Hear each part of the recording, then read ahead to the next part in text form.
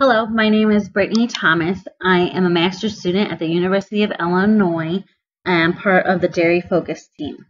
Today, we're going to talk about the effects of rumen-protected lysine that was fed to Holstein cows prepartum and the outcome on their calves.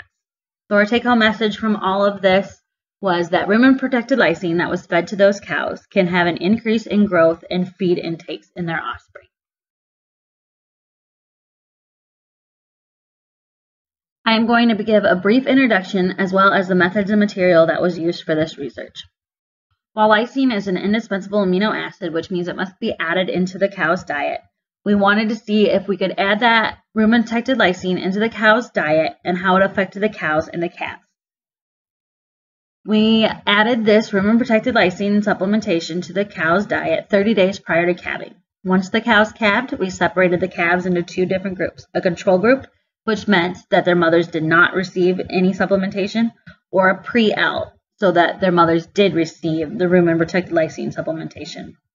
We wanted to determine if these cows that were fed the rumen-protected lysine, how it affected their offspring's amino acid concentrations, as well as the growth and intakes. So for starters, we took 72 Holstein calves, 37 of them were male, 35 of them were female, and we blocked them based off of their mother's blocking criteria.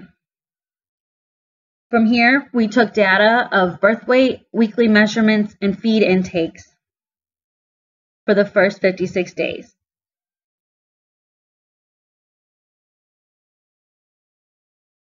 This slide shows how the treatments were broken up. So the first column shows cows that were either control, C, or that lysine group, L. Once they calved, their offspring could either be a male or female, and they also could be in the control group or the pre-lysine group. So as you can see, if a control cow had a female, it was a control female calf, and so on and so forth.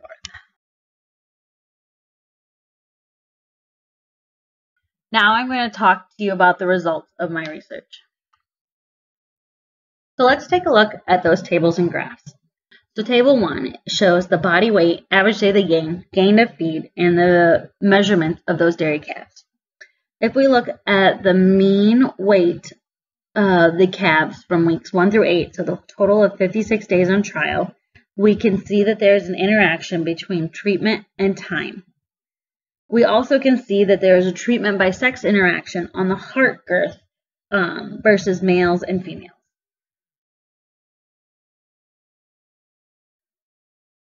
So this graph is set up as the time point on the x-axis and the body weight in kilograms on the y-axis.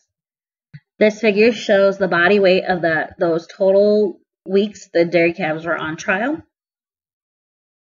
As you can see, in that first 6 weeks, which would have been their wet period, you can tell that the control males outgrew all groups. However, you can also see that the control females were the lowest group by week 8. This second figure shows the average heart girth of the total 56 days as well. You can see that the males outgrew the females in the centimeters of their heart girth. You can also see that the control groups out-measured that of the pre-lysine group. Here is a table of the intakes of dry matter, crude protein, and the energy that those calves used. So in the first 6 weeks for the milk replacer, you can tell that the pre-lysine group had an increase in all 3 of the dry matter, crude protein, and energy that was used compared to that of the control group.